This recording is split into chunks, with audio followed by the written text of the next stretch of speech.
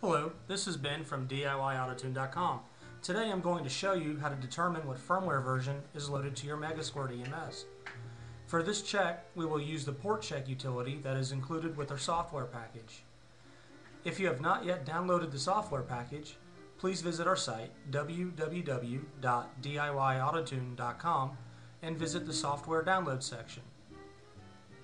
With your MegaSquirt powered up, preferably on a stem, and connected to your laptop, go ahead and open up the Portcheck program. It will be found under the MegaSquirt folder in your Start menu.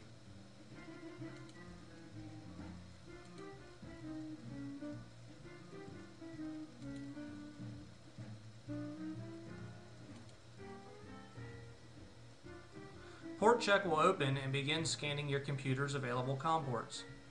If the port being scanned is not set up correctly, or if it is not connected to a working MegaSquirt, Portcheck will report that no connection is made.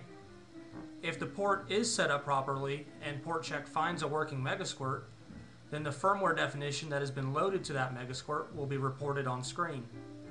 As you can see, Portcheck has found my MegaSquirt on COM4 and it is loaded with MS2 Extra 2.1.0 firmware.